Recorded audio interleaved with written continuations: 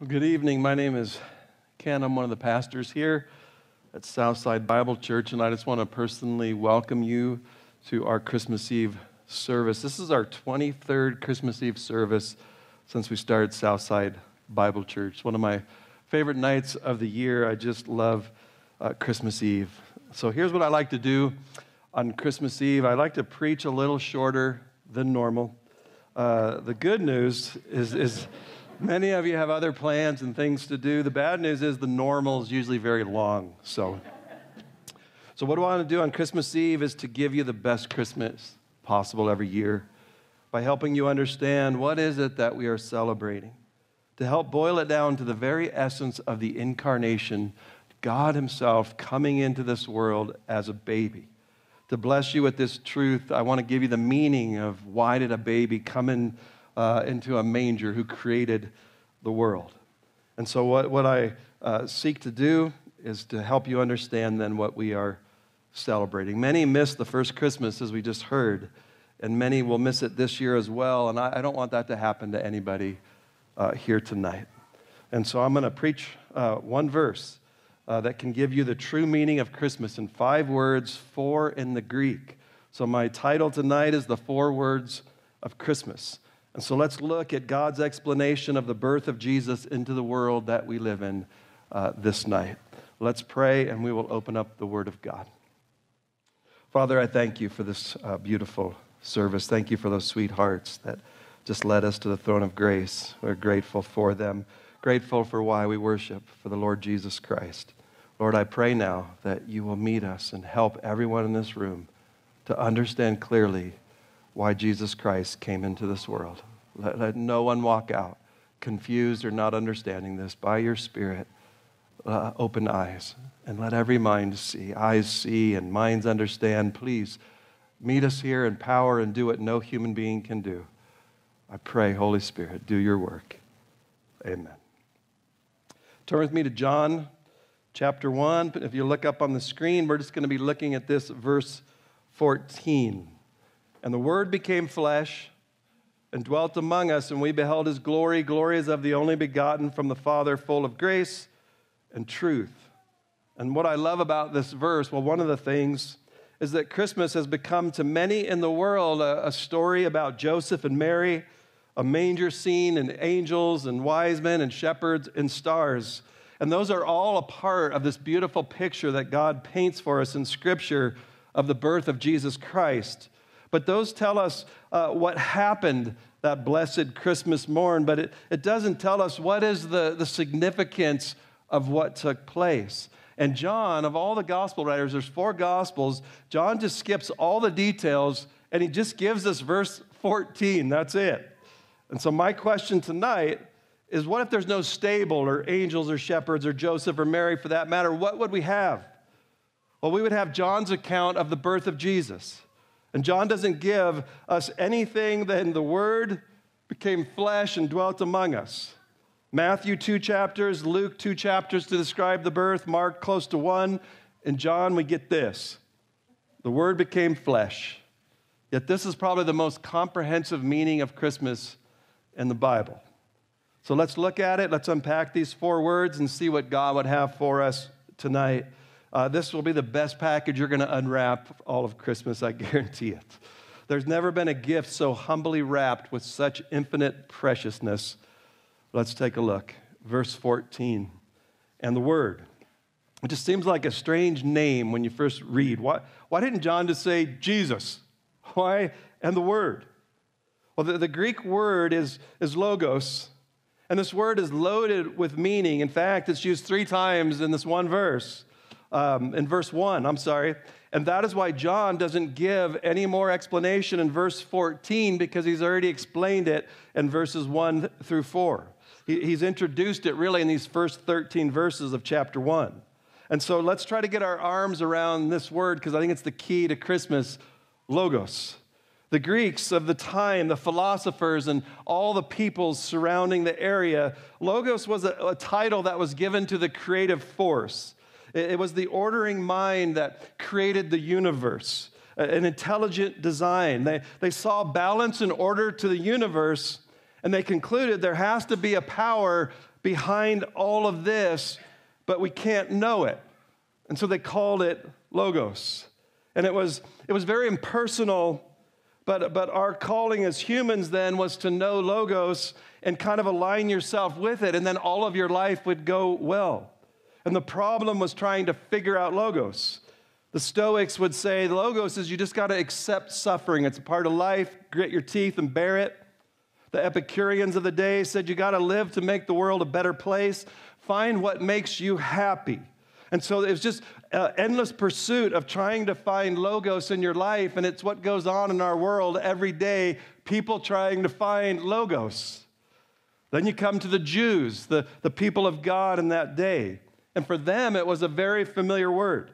In the Old Testament, they would say the word of the Lord, and that was this word. It was God saying, here's him revealing himself. And Moses, he gave him the law, this expression. It was the disclosure of God through Logos that we see in the Old Testament. And so John tells us some amazing things about Logos. And I want you to look at verses 1 through 3, if you could put that up on the screen. John 1 through 3. In the beginning, John begins, was the Word, and the Word was with God, and the Word was God. He was in the beginning with God, and all things came into being through him, and apart from him, nothing came into being that has come into being. And so John kind of reveals three things about Logos. First, Logos, Jesus, pre-existed. In the beginning was the Word, and the Word was with God. In Genesis 1:1, when the Bible began, it says, in the beginning, God created the heavens and the earth. And now John's coming, and when Jesus comes in the world, he's taken that up. In the beginning, when God created the heavens and the earth, the original beginning of history, when everything that existed in this universe, when it came into being, Jesus already existed. So when everything was created, Jesus was there. He existed before time. He existed eternally. Jesus existed before his birth. He existed before the creation of the world. Do you realize what this is saying? The infinite majesty of this God-man that was born in Bethlehem's manger existed before the creation of the world. He's always been. It's overwhelming. In the beginning was the Word. And it's in this tense in the Greek that means a continuous existence. When the beginning began, he was. He was before all things. And also it says that he was with God. When the beginning began, the Word, already existing with God, the Father, he was with him. He was not a competitor. Prostheos means face-to-face, communion between the Father and the Son. And in the Proverbs, it says that you were daily my delight, talking of the Father and the Son's relationship. So Jesus pre-exists in a perfect fellowship and relationship with God the Father in this blessed bond, the oneness of fellowship. In John 17, Jesus prayed, restore to me the glory which we had with you, I had with you, before the foundation of the world. And the Father, when Jesus was baptized, he says, this is my beloved Son, not a competitor, not lesser. He existed in an intimate, personal communion with the Father. Before time, he was the eternal God. And he also had a coexistence and equality. It says the Word was God. He was distinct from the Father, yet he was fully God as the Father was. The Word was God. And so I want you to see that. He existed before eternity past. He was with the Father, and the Word was God. He was deity. And then self-existence in verses 2 through 3, in him was life. Life was in him. He did not receive life from another source, as everything created did. He possesses it all by his nature, and he gives life, and he gave life to everything that has life. And he's come into the world to give eternal life. And John, when he writes his first epistle, he says, and we have seen and testified to you the eternal life, that Jesus gives eternal life. And so I want you to let this sink in. John stands and declares to the Jews and the Greeks, the Logos is not some source of design.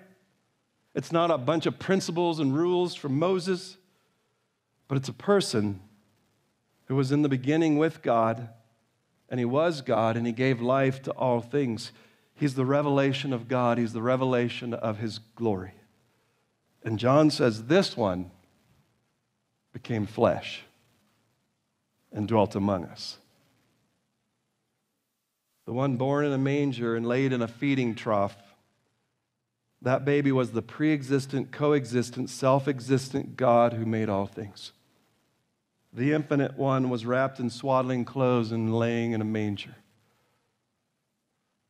I'm going to read to you from Hebrews 1:1. God, after he spoke long ago in the fathers and the prophets in many portions and in many ways, our Old Testament, in these last days he's spoken to us in his Son, whom he appointed heir of all things, through whom also he made the world. And he's the radiance of his glory. Jesus is the radiance of the Father's glory and the exact representation of his nature, and he upholds all things by the word of his power. When he had made purification of sins, he sat down at the right hand of the Majesty on high, having become as much better than the angels as he has inherited a more excellent name than the name Logos, Lord of all. And so our second point then, he pre-existed. And I want you to see then that the Word became flesh, gnosko. In the fullness of time, the whole Bible has been painting this story and unfolding this promise and showing typological connections. Just the whole thing has been telling us that the Son of God would come into the world to save it. The Word was incarnated into the world in the form of a man.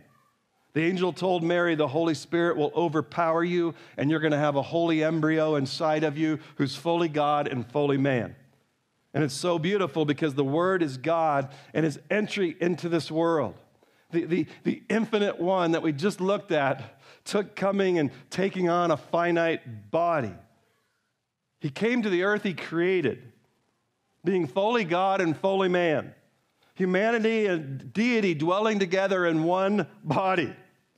That's why Wesley said, "Hark the herald angels sing. Veiled in flesh, the Godhead see. Hail the incarnate deity. Pleased as man with men to dwell, Jesus our Emmanuel. God is with us. The Word became flesh." And while this is stunning and breathtaking and has much mystery in it, what I want you to ask in your seat tonight is why? Why does the Creator, God, eternality, enter into this world in the form of a baby? Why would God do this? Why would he enter a world of fallenness and brokenness? It's so broken and messy, it hated him, it rejected him, it falsely accused him all of his days, and they hung him up on a cross at the finish. Why would he enter in? I heard an illustration this week that helped me get at it just a little bit. In 1964 in Queens, true story, there was a lady named Kathy Genevieve, and she was assaulted and murdered right outside of her apartment building. And it brought great distress to the world as it was reported because she screamed and yelled and cried for help. Lights in the building were flipped on, and no one ever helped and no one ever called the police. And the reporter found someone who lived in the building and interviewed them and said, "Why did you not help?" "I didn't want to get involved. I could have got killed if I came down. If I called it in, the lead could have come back to me and I could have been killed. Being involved makes you vulnerable."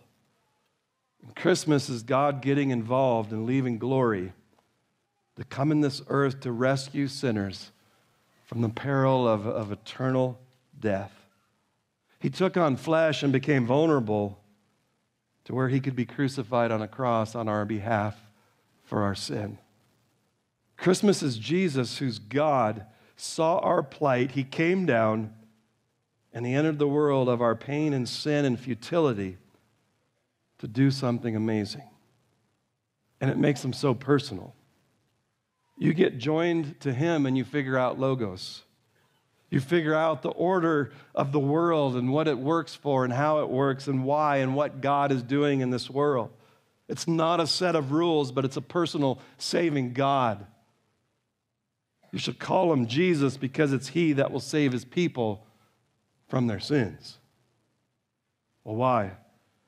The Word became flesh and he dwelt among us. And this is so important. He's not just a spirit.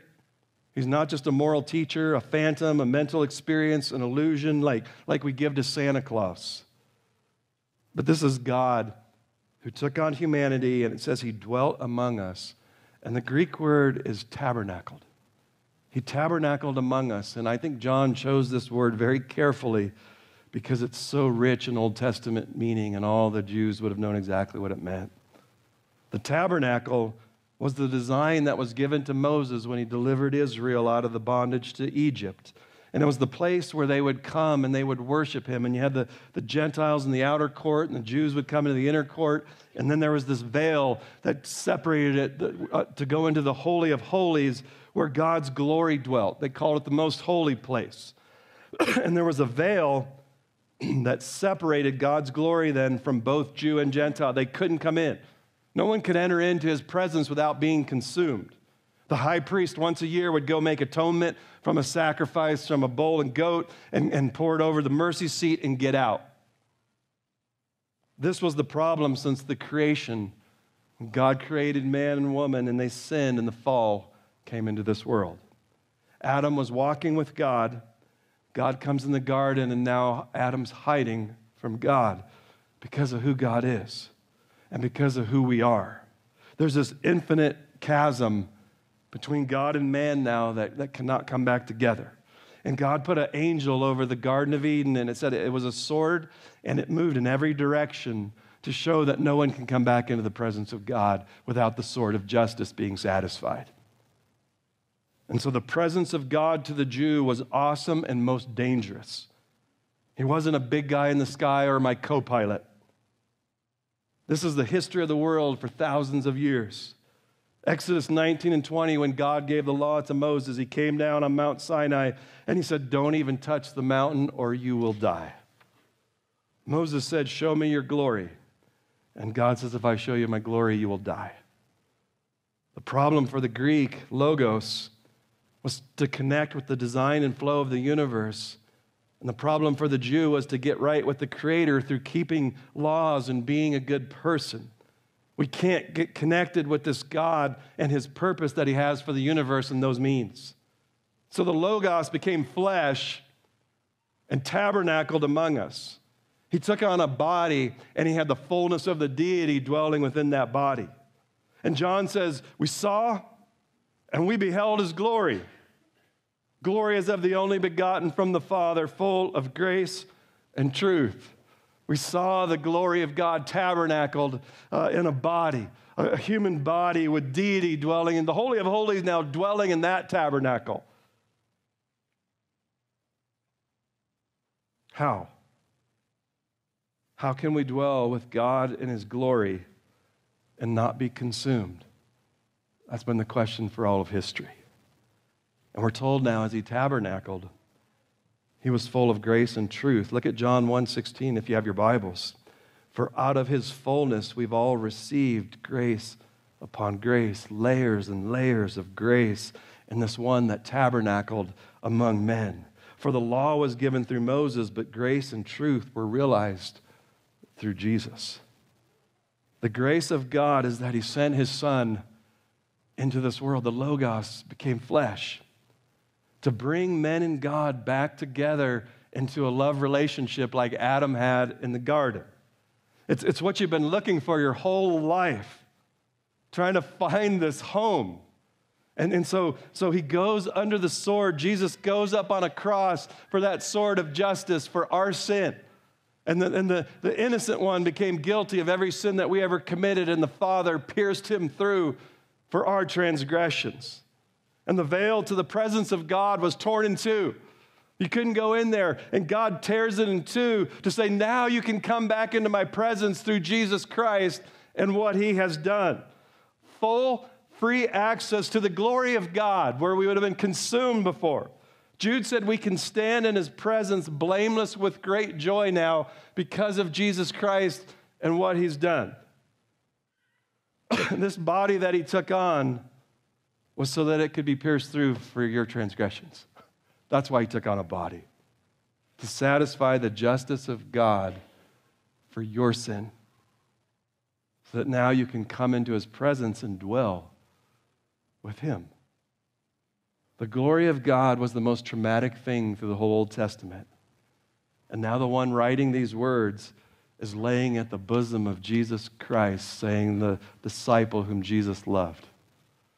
He's beholding the glory of God in relationship. How does that happen? That's what the gospel does. That's why he was incarnated and came into the world, to bring men and women back to God. God is not some rules to be followed like the Jews thought, but to be beheld. That's the gospel of Jesus Christ. And that is why the Word became flesh and tabernacled among us, so that we could behold his glory and not be consumed. As we just will sing here, we can come and behold him. And we can come and adore him, Christ the King. And John, I'm going to go back. I skipped it, but I want to come back to it because I love this verse. Listen to what John said. You know what? I'm going to skip it because I can't find it. Oh, wait a minute. I found it. 1 John, I want you to listen to the apostle who's writing this. What was from the beginning, here we are again, what we've heard and what we've seen with our eyes, what we beheld and our hands handled concerning the Logos of life. And the life was manifested, Jesus. And we've seen and bear witness and proclaim to you the eternal life in him, which was with the Father and was manifested to us. What we have seen and heard, we proclaim to you also, that you also may have fellowship with us. And indeed, our fellowship's with the Father and with his Son, Jesus Christ.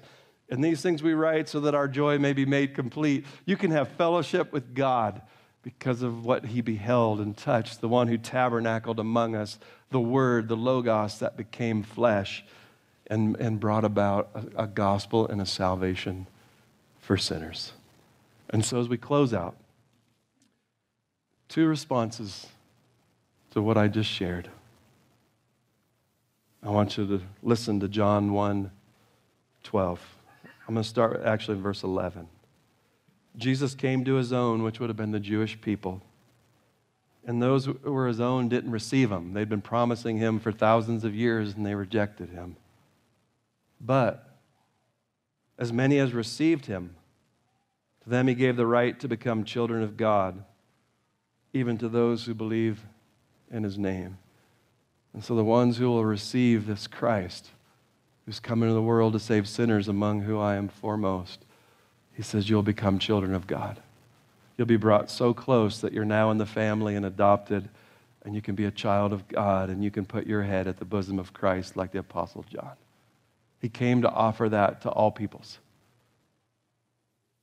Will you receive him?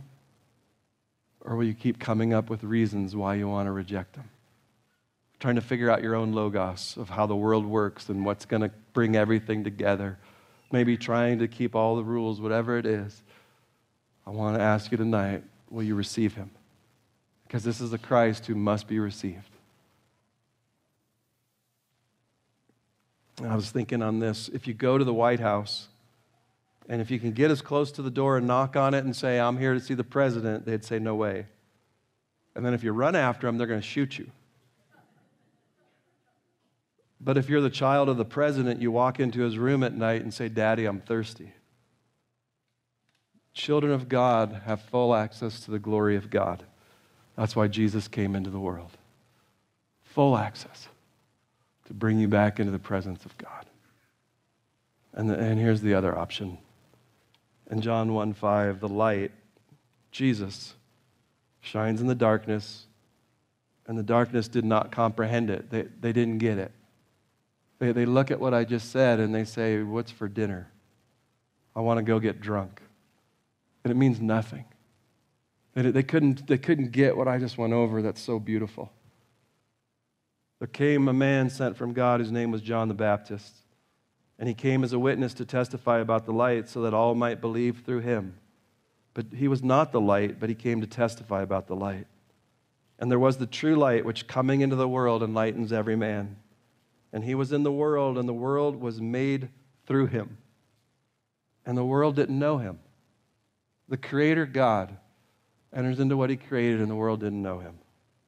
And he came to his own, and those who were his own did not receive him. And this is why you can't get in touch with the Logos, the order and structure of this world. It's why you just everything keeps breaking. Solomon said it's like chasing after the wind. Everything you think that's going to finally satisfy you, the relationship, the money, the trip, you just keep coming up empty and saying, I can't figure out this life. I can't seem to make it work. Maybe I'll go to Southside Bible Church tonight, get my in-laws off of my back. And you just keep pushing Jesus away. And the Logos, Jesus, came to make you right with your Creator. In this void, you were made for him, and you'll never be right till you're right with him. To walk in his purposes and design for human beings, to love God and love others. Or he came to his own, the Jews who were religious. And you might be here tonight and you're very religious. You've got your legalism and you do all the right things. You try to be the best person you can be. You go to church. You're always trying to be the best version of you, and you're sitting here tonight going, it left me empty. His glory would just burn up all those good works tonight. Isaiah said, your righteous acts are like a filthy rag before this word, this holy God, who he is.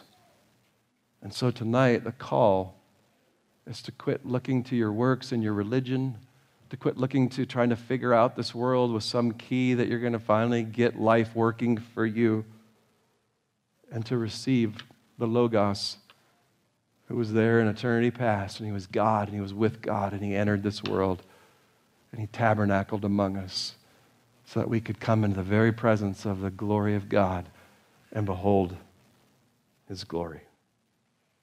And so I pray, Christmas is the answer. This one eternal, coexistent, and fleshed God lying in a manger came to bring us back home with God in a love relationship and communion and safety. And he took on a body to go up on a cross and die in our place for our sins. That justice had to be satisfied. And then he took on flesh and he had to live 33 years of living righteousness under the law to fulfill it. So that now in him, God will treat us as if we live the life Jesus lived. So here's the gospel. God will treat Jesus as if he lived the life you lived, and he'll put him up on a cross, and he'll pour out his full wrath on the Son of God on a cross. And he'll treat you as if you lived the life that Jesus lived. He'll look at you and smile and say, there's a righteousness. You have a perfect righteousness put to your account. That is Christ. Will you receive him? Or do you not comprehend him? And everything else is big and Jesus is little. Here is Christ. There is Christmas without mangers and shepherds and angels. There's Christmas without Santa and presents and eggnog. Lots will celebrate this scene tonight.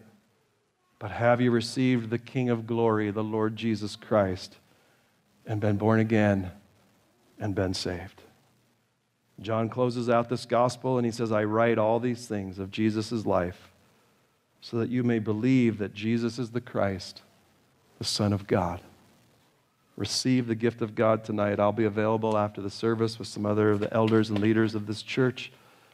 And I just ask that you would be reconciled to God. God and sinner reconciled. So now you can be in the presence of God and not be consumed, but you can worship and stand in his presence blameless with great joy. That is the offer of Jesus Christ. That's why the Word became flesh. Let's pray. Father, I thank you for this glorious gospel. I thank you for the Word. Lord, I thank you that he was with God and he was God. God, I thank you for the eternal one, that he left glory and he did take on the form of a babe, born into this world, to come and live the life we should have and die the death we deserved. God, I thank you that he tabernacled. And now he can bring us into the very presence of God, forgiven for all our sins, wrapped in his righteousness, and now adopted and accepted. We can put our head at the bosom of Christ and be safe. Oh God, what a gospel. I pray there'd be none in here who would ever try to stand in your presence without that. God, let them see tonight and let them receive Jesus Christ and be children of God. And it's in his precious name that we do pray. Amen. Merry Christmas. Love you all.